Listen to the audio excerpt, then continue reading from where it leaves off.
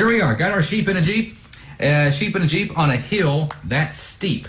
We'll start today's good news with our own Joe Bird and a new segment called Story Time with Joe. So, but then it says, uh-oh, the Jeep won't go. And, you know, I'm not going to make any comments there, but I can probably see why that Jeep is not going by any means. There's 1, 2, 3, 4, 5 sheep in the Jeep, so no telling what the weight is there, and those sheep are relatively big animals. So it says the sheep leap to push the Jeep.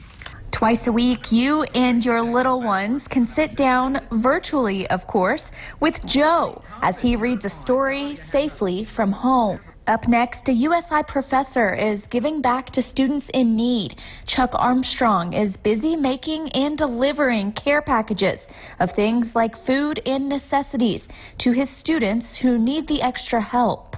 And we asked, what's getting you through these tough times?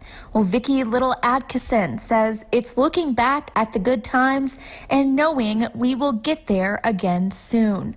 With today's good news, I'm Jessica Wimsatt, Eyewitness News.